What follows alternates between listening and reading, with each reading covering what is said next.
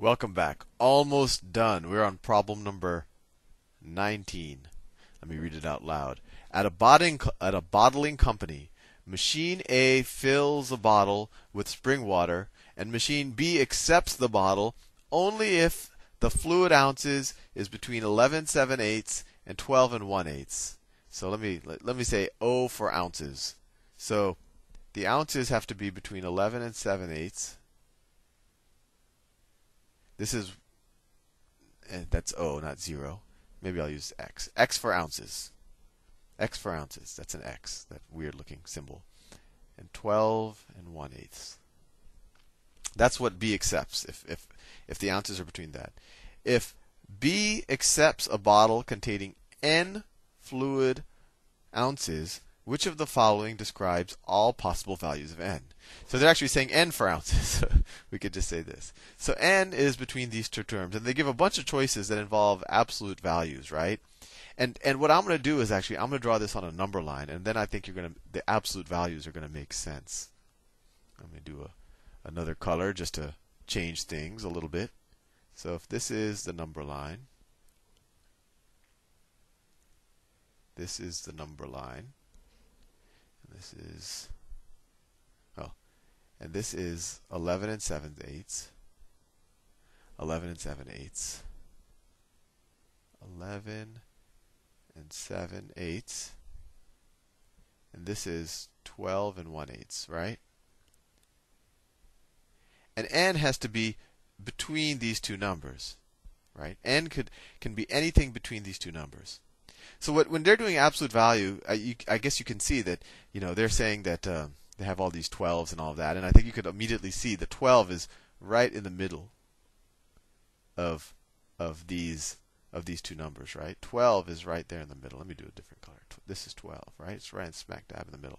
And as long as N is a little bit less than 12 or a little bit more than 12, we're okay. The machine B is going to accept it, right?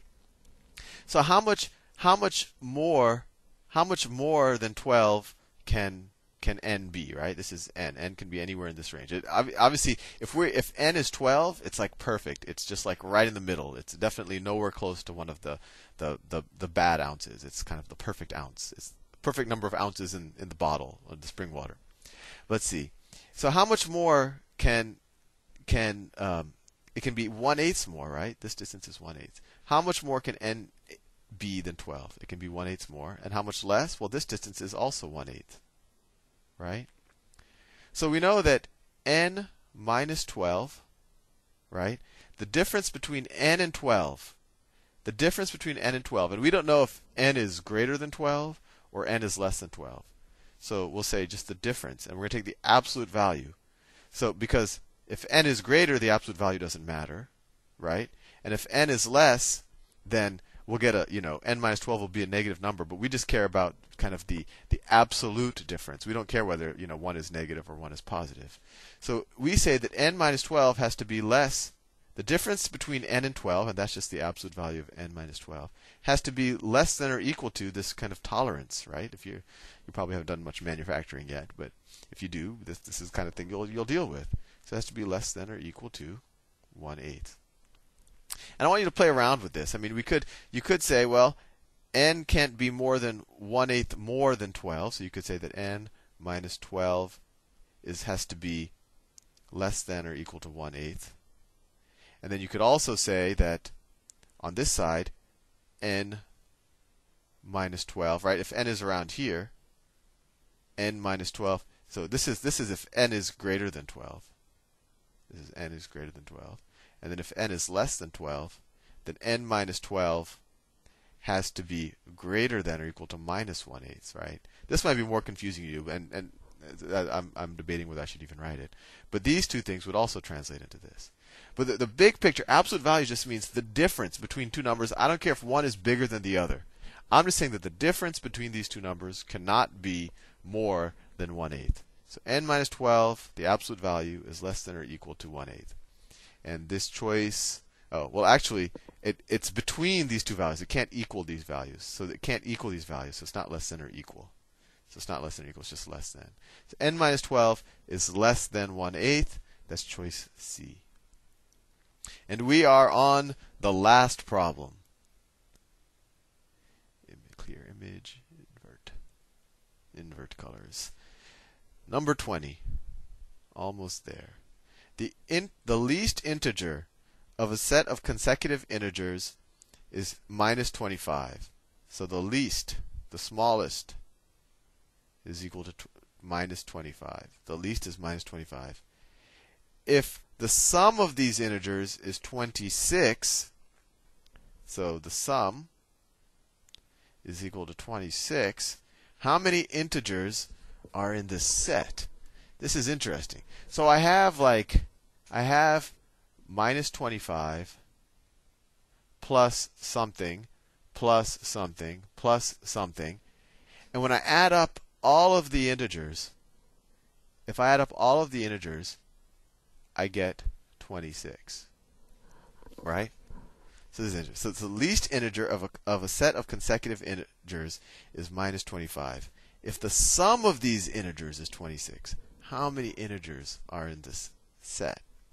Well, we start with minus 25, right? So the rest of the integers are going to have to equal what?